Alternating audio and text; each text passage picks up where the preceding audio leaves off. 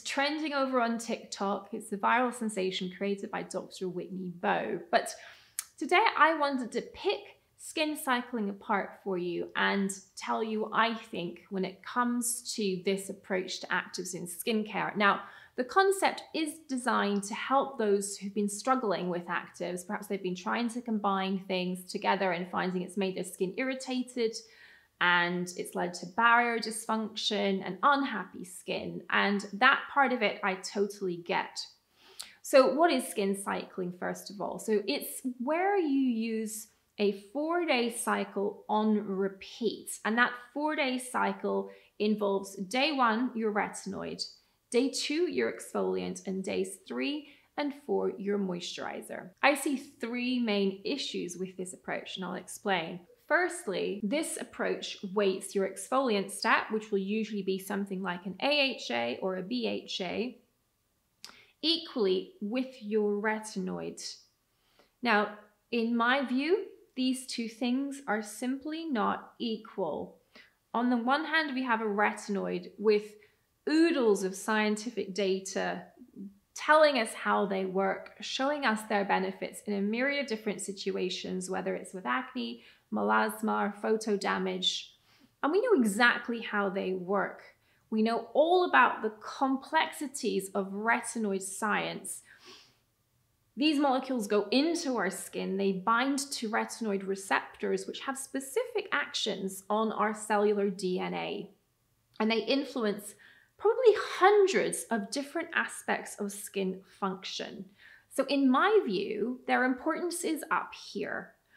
Over here, we have exfoliants. These are blunt tools. If we think about the retinoid as being the key in the lock, to me, the exfoliant is like the battering ram. So you can get through the door. It's a lot more elegant using the retinoid. So to weight them equally, 7 applications of retinoid versus 7 applications of exfoliant is a mistake. Issue number 2 is that retinoid benefits are in direct proportion to their frequency of use, meaning that if you use them more often, you get better results. And this is certainly the case when we look at acne sufferers. We want our patients to be using retinoids as often as possible.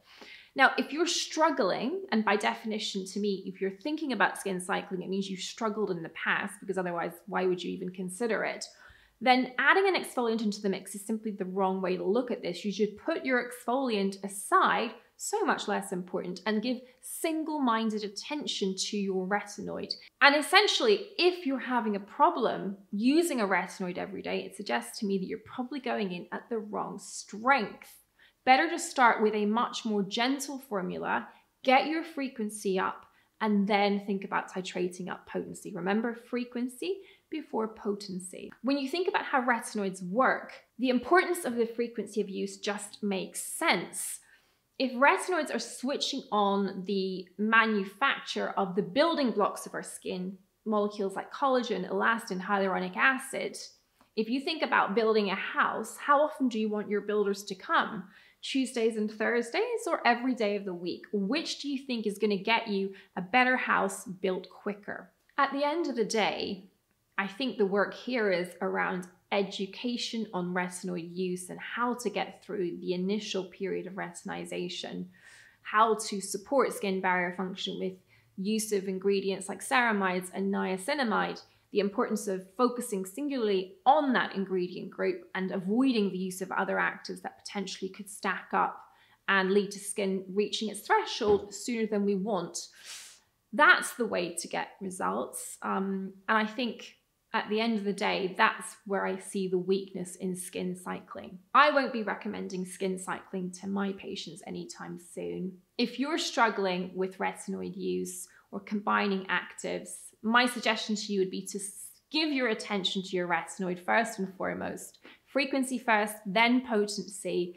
And once you've accommodated to using that on a daily basis, or even 5 to 6 times a week, that's still going to make a big impact on your skin versus 2 times a week, then you can think about adding in additional actives if you feel that you haven't reached your goals. But in general, rather than necessarily bring in other actives, I tend to think about titrating up your retinoid to maximize the potential for that to make a difference to your skin.